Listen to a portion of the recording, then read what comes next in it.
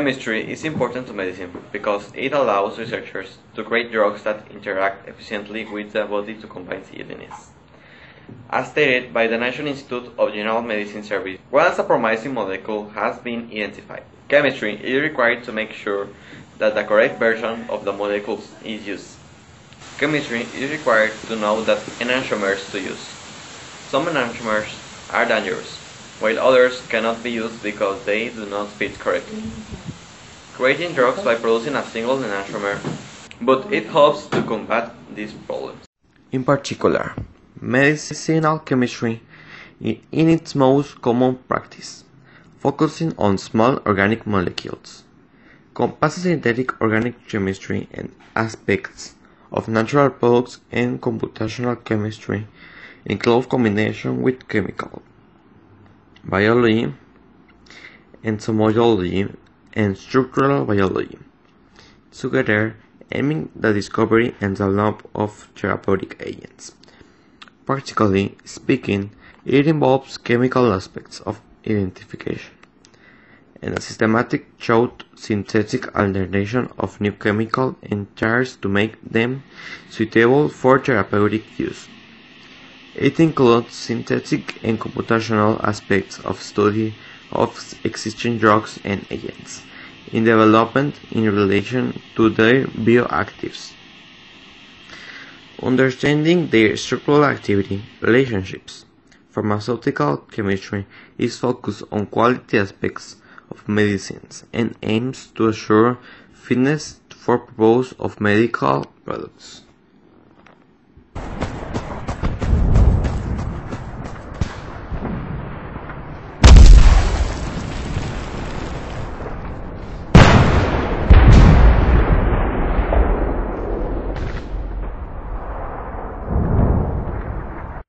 Chemistry is involved in everything and is everywhere. The use of the weapons has the tremendous advantage of not destroying the enemy's industrial potential, which can then be taken over intact.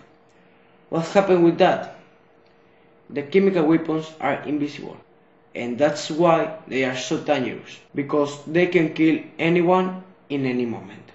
During the Vietnam War, a lot of people died because of the United States, because they were causing this war with chemical and biological weapons, making people be fear about the war, because they cannot see who or what was going to attack them.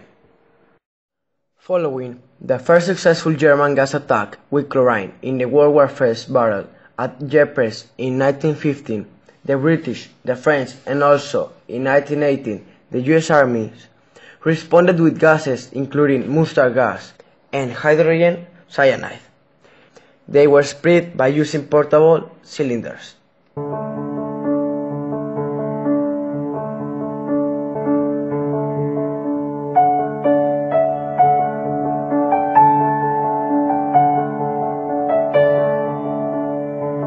Food chemistry is the study of chemical processes and interactions of all biological and non-biological components of foods. The biological substance includes such items as meat, poultry, lettuce, beer, and milk as examples.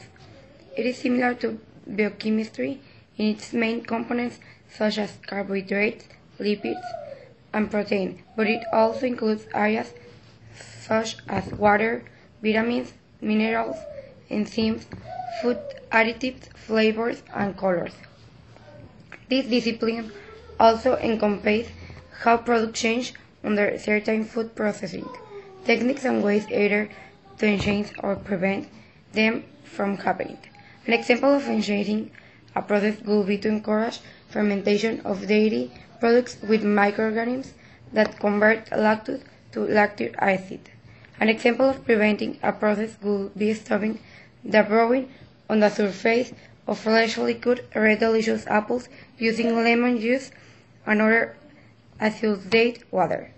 A major component of food is water, which can encompass anywhere from 15% in milk products to 95% in lettuce, cabbage, and tomato products. It is also an excellent place for bacterial growth and food spoilage if it is not properly processed. One way this is measured in food is by water activity, which is very important in the shelf life of many foods during processing. One of the keys to food preservation in most instances is reduce the amount of water or either the water's characteristics to enhance shelf life. Such methods include dehydration, freezing, and refrigeration. This field encompasses the physiochemical principles of the reactions and conversations that occur during manufacture, handling, and storage of food. What's contamination? Contamination is the act of contaminating or making something impure by contact with something unclean or bad. Global warming is caused by a blanket of pollution that traps heat around the earth.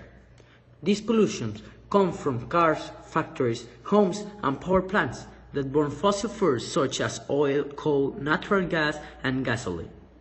One of the best alternatives of the problem of melting of polar caps is that you can share cars. For example, if you are going to the school alone in your car, you can go in a bus or go with one friend in his car.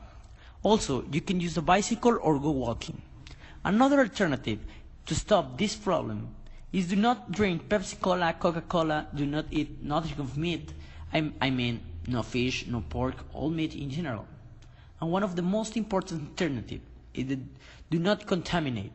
We need to stop contaminating the entire world because if we don't stop polluting, all the polar caps can be melted.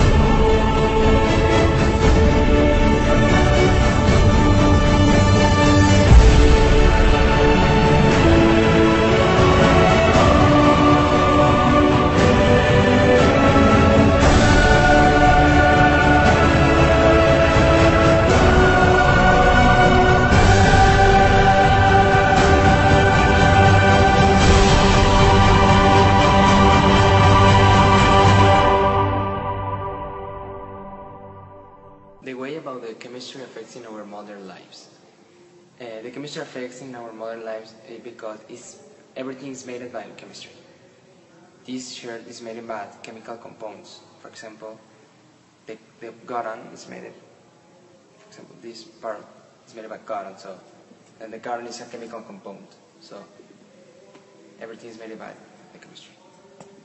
Another thing is that, for example, the chemistry affects in some things, because in the food we can see for example, the chicken, but the chicken is made by, it could be radiation. The radiation is in the chicken, is in the spaghetti, is in everything. So that affects. The chemistry also apports some, well, for example, we can see improves, or we can see better things in our daily life, because we see some car and the car can work if it doesn't have oil or gasoline. It doesn't work.